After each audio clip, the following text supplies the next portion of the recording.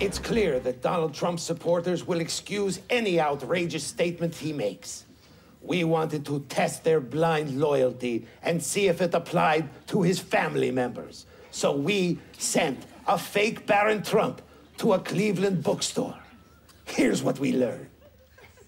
Hi, I'm Kelly Conn, Fox News. We're live in Barron, Ohio. We're going to talk to some people about the release of Barron Trump's new book. What do you think? You're excited to meet Barron?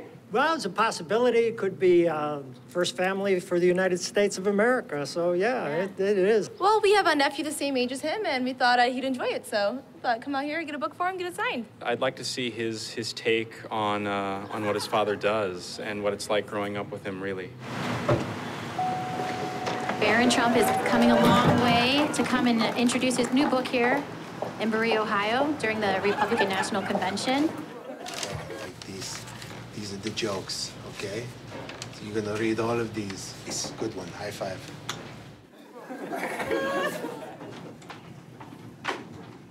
Hi. Hi. Hi. I just have one question for you. Like, what made you write a book at such a young age? Where'd you draw your inspiration? Nice boobs. Mind if I take a picture? It's for my dad. I think it'd make his wall. What was it like meeting Barron Trump? Well, he is his dad's child, for sure. Hello. How are you? I'm very good. Nice to meet you. I'm from Broadview Heights, Ohio, and I'd Never like to... heard of it. Oh, well. I hope it's nicer than Cleveland. Well, really? Yeah, well, it's a nice suburb, sure. Well, Yeah. Cleveland's kind of a rat hole, so. Really? You think so? My dad called it a sewer. Oh, really? Oh, yeah, he named it. But now they've cleaned a lot of it up. Yeah, I love the people of Cleveland. Do you really? I love the blacks. Do you love the blacks? Sure. No one loves the blacks more than me. I would. And my dad. And your dad. My dad loves the Hispanics. My nanny here is a Hispanic. That's your nanny? Oh, yeah. Yeah. What's her name? Yeah, Maria. ¿Cómo está? Get him out of here, pronto.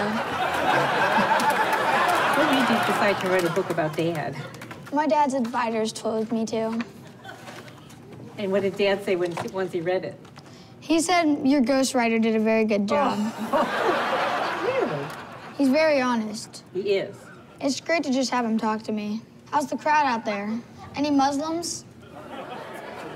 Thank you for sharing information about your dad and your home life with him. Oh, my pleasure. Especially with someone so hot. I bet you had one hell of a figure in your prime. Not really. How many babies did you squeeze out? You're excited about the possibility of being in the White House? Not really. My treehouse is bigger than the White House. Oh, my. Wow. You're cute, though. Well, thank you. So are you. I wish I was 20 years older. Of course, by then you'd be useless. Oh, We'd be so old. Yeah, we're good. Thanks. Have a nice day. You too. He wasn't going to share any secrets with me, so he told me I had to read the book. What else did he tell you? He told me I was cute. Oh, nice. You're an interesting guy. What's it like to be ordinary? I wouldn't know. Wait, are you a billionaire? No. You're probably going to be the first kid in history to have to take a step down with his house. The White House is a dump. Do you have a pet to bring there? You've got to have a pet in the White House. Well, my nanny's my pet. Maria does a lot of tricks, if you know what I mean. Anyway, it's the best book after the Bible and The Art of the Deal. I've read The Art of the Deal long before you were thought of. When Tiffany was 5 years old, your dad signed it for me. I'd never met her. You never met Tiffany? She's the other blonde one, right? Yeah, she's the other blonde one. The one who's only medium hot? Oh, my God, you are not right. You are not right. Well, you have to admit my older sister's pretty bangable, right? She's beautiful. We'll give her that. I know what you're thinking. You're making me sick. Get him out of here. So how's Cleveland been so far? It's kind of a dump. We've been kind of living that way, at least until this year. Cavs. Yeah, Cavs, whatever. It was great meeting you. You too. Wait, who do I have to bang to get a juice box around here? For Christ's sakes.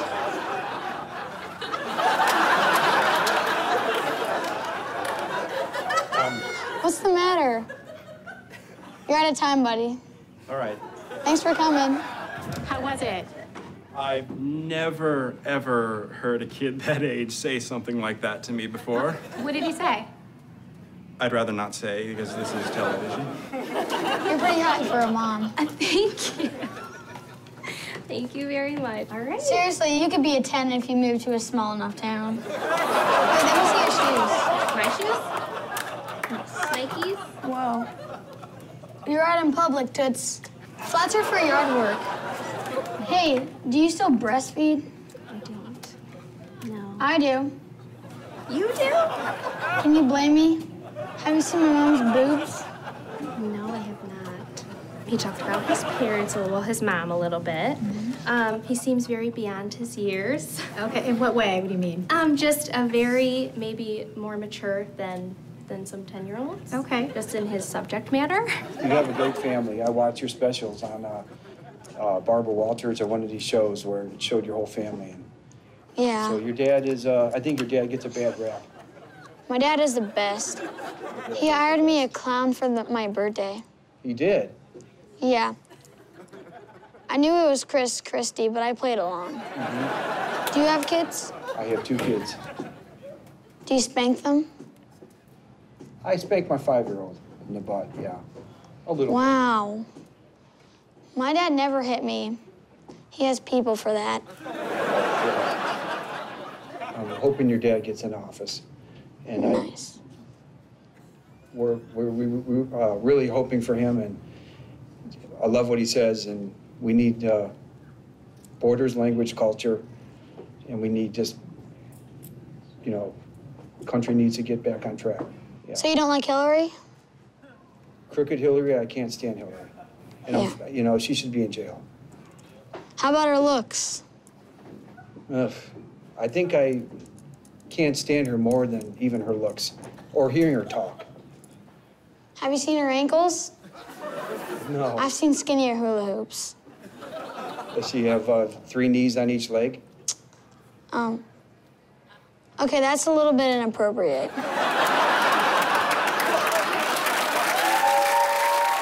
Watch my summer election special, now streaming, only on Hulu.